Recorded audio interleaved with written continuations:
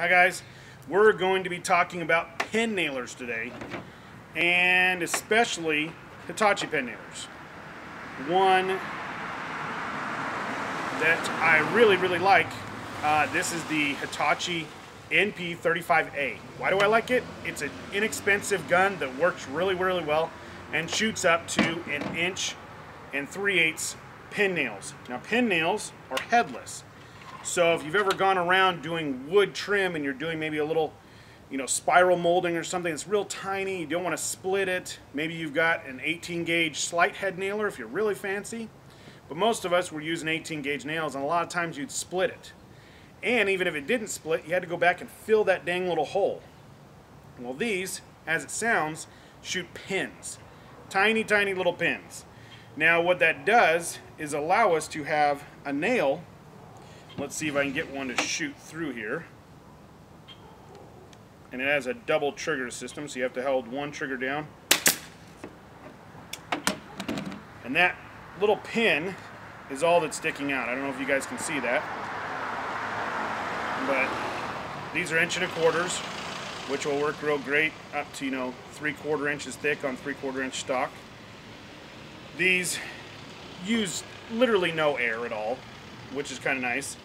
And if you want, which I do in my shop, this is my old quarter cable gun, which works great, nothing wrong with it, but it only goes up to 1 inch. I actually have this gun set to 1 inch to shoot 1 inch pins, and I have this gun to shoot 1 1/4 inch pins. And what I do is, if you actually take the two, there's two little screws up here in the front, kind of offset, and you unloosen. It even comes with your little Allen wrench here. If you undo those, you can slide that nose up and down and adjust for depth. Now these are meant to hold things in place while glue dries. So you're going to put your trim, you're going to glue your trim up, push this up, pin it in place, and it holds very well. Now the other nice thing is, like we were talking about before, it doesn't leave a hole.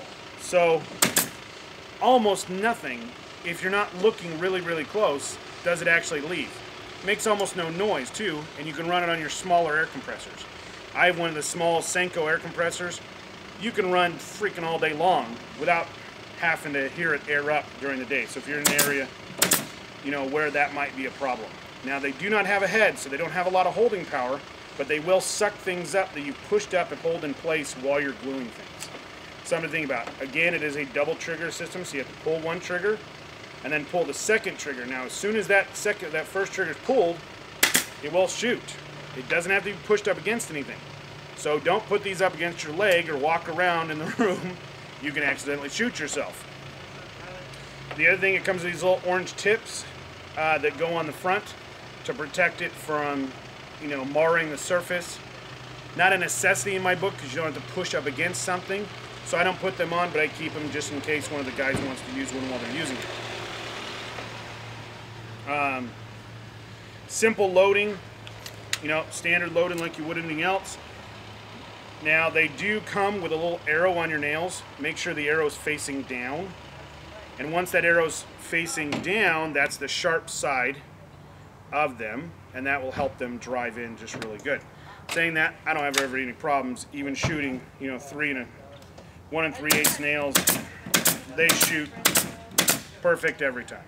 So yeah, they'll shoot. You can hold them off just to see them, but a small pin nail that's going to hold things until things dry without leaving much of a hole. So if you've got somewhere, maybe you've already gone through and you've put all your trim up and you forgot a spot, definitely something to think about. Every woodworker should have one. And like I said, get two. They're cheap. These run about 150 bucks, 100 bucks, no matter where you're buying them. All good guns. So if you have any questions, leave them at the bottom. Like and subscribe. If you want to know more about other things, look at some of our other videos. We do all kinds of videos. But definitely, if you want to know more about a certain tool maybe that's out there, I don't get paid to do this. So just ask me and I'll see what I've got in the garage. So have a great day.